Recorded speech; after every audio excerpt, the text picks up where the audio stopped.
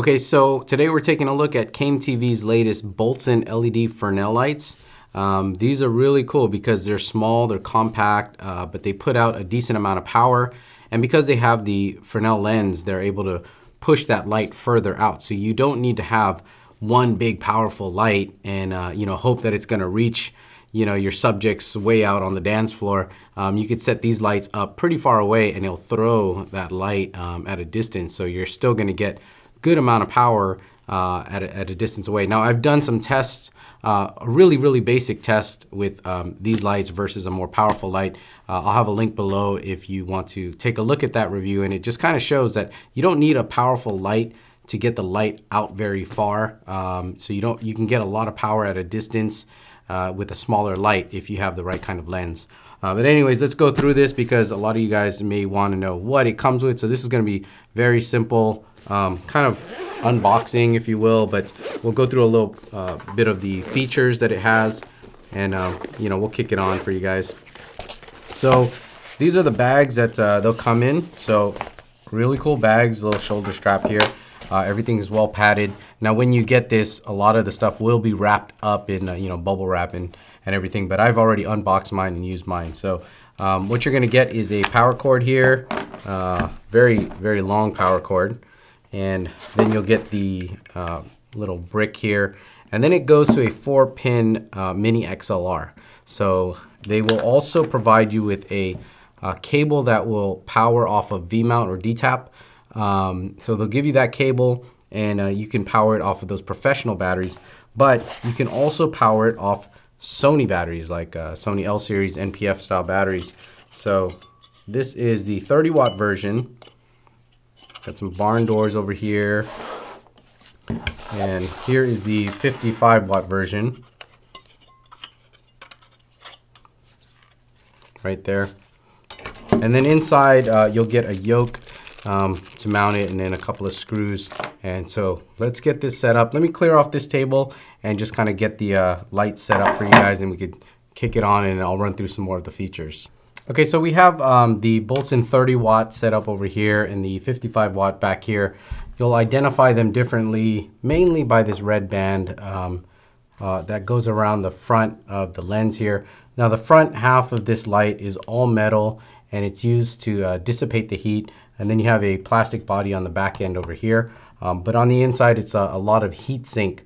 So there's no fan in the 30-watt, and that's really the big difference besides wattage.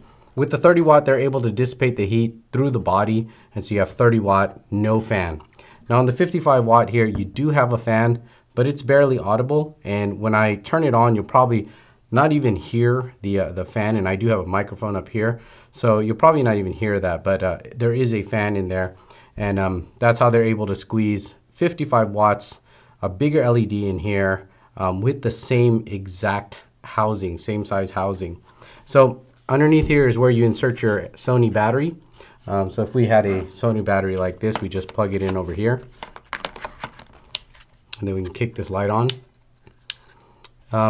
But underneath the battery tray is also a DC input, and it uses a 4-pin mini XLR, locking XLR. So you can power this through the optional AC wall adapter, which is mainly just throwing in DC input. So there'll be a cable for a D-tap, so you could power it off V-mount as well. If you guys are out on location and you want like a professional battery, it's gonna last a long time. On the back here, let's kick on the display. So you have two knobs here. One kicks it on, the other controls the dimming. Now, a lot of lights will have the on and dimming in one knob.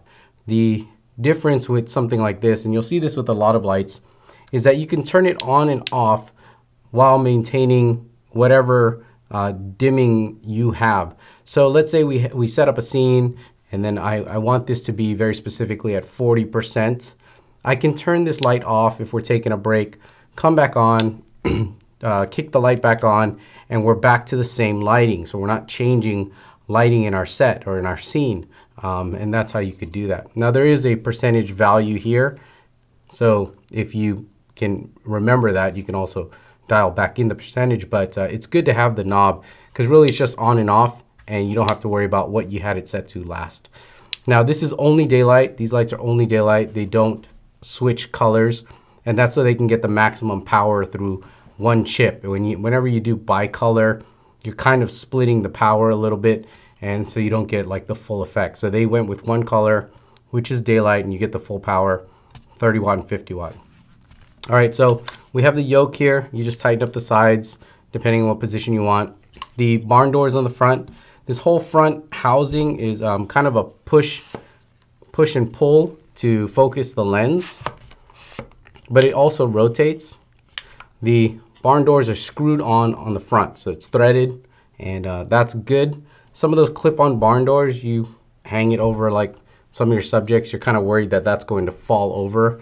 So, you know, those other lights that have clip-on accessories, you don't know if they're going to fall off. This one is screwed on in the front, but you could rotate the flags by just rotating the front element. Now, if you want to take the flags off, you can add optional filters. They come with 3 different filters here, like little diffusers. One is a kind of a tungsten color. So if you wanted tungsten, you just throw this over the front. Now the way this filter works is it goes behind the barn door. So you drop the filter over the front of this lens, and then you put the barn door back on.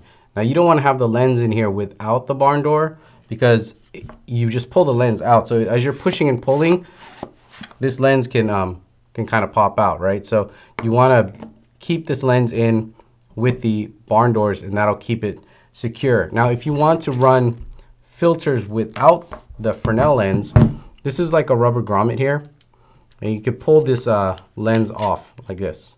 So you can put this ring back in, drop the filter, put the barn doors over it. Now you're running without a focus lens and whatever filter you want to run.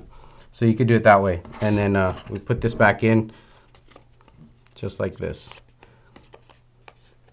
And remember to put the lens in the correct way. If you put it in reverse, then it's not going to focus the light as well. So it just drops in like this through the front, and then we screw on the barn door. So just to kind of gauge the size here, this is one of the smallest Fresnel LEDs at this wattage. You know, the 55 watt, very bright and very compact. This is the 7200, Canon 7200, and it's just about the same size. So if you guys are familiar with this lens, how it packs up in your bag, you can fit a bunch of these in your little bag. This is the 30 watt, that's the 55 watt, but they do share the same housing. Let's get this on a stand. Okay, so we're just gonna run a quick test to show you guys the spot and the flood on these 2 lights. So here's a 30 watt, and that's a full power spot. I do have a lot of lights in this room, so if you could see that, then it's doing pretty good, overpowering the lights that I have here. So let's turn this off. Here's the spot on the 55 watt. Now, you could, I don't know if you can hear the fan. The fan is actually on, but it's barely audible. You might even hear my computer in the background more than you can the light. So even though it does have a fan, if you guys are concerned, I don't think it's going to be a problem, especially because these lights can be positioned even further away because of the lens. You don't have to have it near your audio source. I mean, I'm literally like maybe 2.5 feet away from my microphone here. I don't know if you could hear it.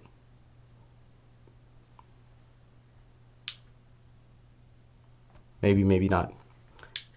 All right, now we'll go to flood. So that's what the light would look like flooded at, I want to say we're about 5.5 feet, 6 feet away from this wall. And this is flood on the 30 watt. Now you can use these lights without the lens. So let's take the lenses off, and then we'll turn that on and we'll see what that looks like.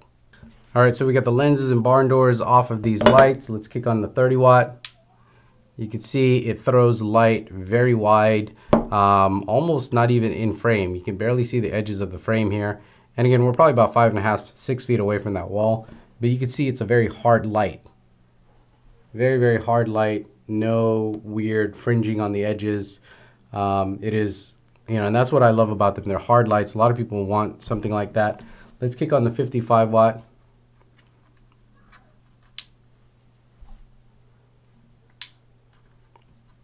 So again, very wide throw without the lens, very hard light.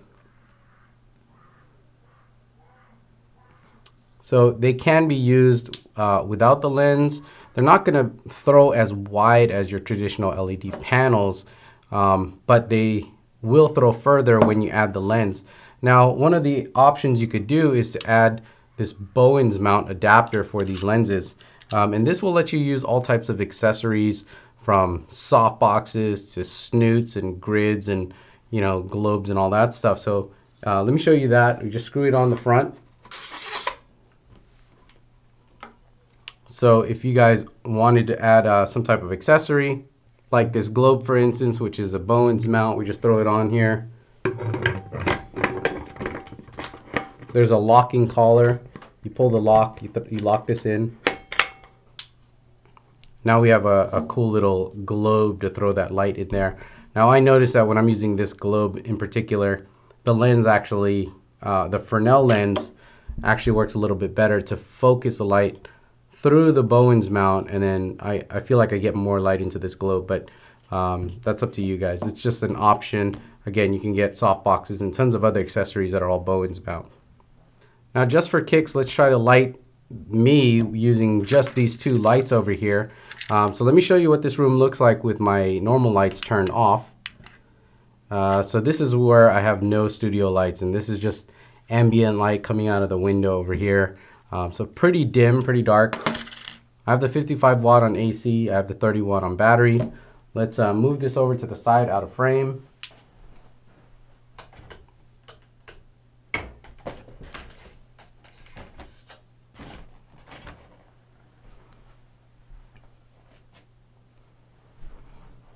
Now I'm not using any type of diffusing material. You can see I have that light out of frame here, so it's out of my reach. We'll put this one over here.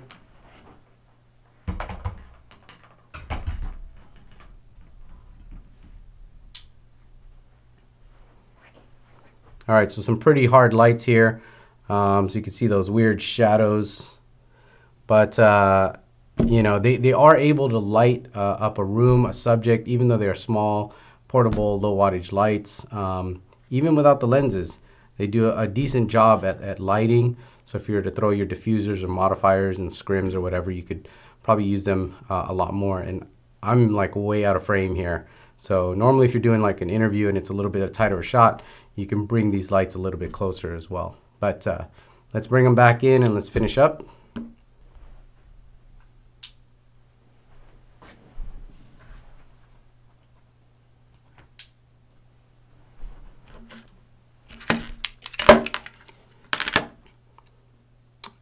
All right, got my normal lights back on. Anyway, so these are the Boltzen LED Fresnels. We've got the 30 watt and the 55 watt, brand new from TV. Very cool portable lights. You know, you could throw a couple of them in your bag, have a really nice lighting kit on the go. Remember, these are hard lights and they're Fresnel, so they're used very specifically. They're not going to be the best interview lighting choice, maybe, you know, because then you'd have to bring all your different modifiers. But if you're doing a lot of accent lighting, background lighting, hair lighting, rim lighting, separators, a lot of products, if you're doing more industrial technology, I tend to use, you know, the hard lights. I like the contrast. So these lights are a great thing to add to your kit. If you guys want more information about this stuff, I'm going to have a link below this video or on the blog, cheesycam.com.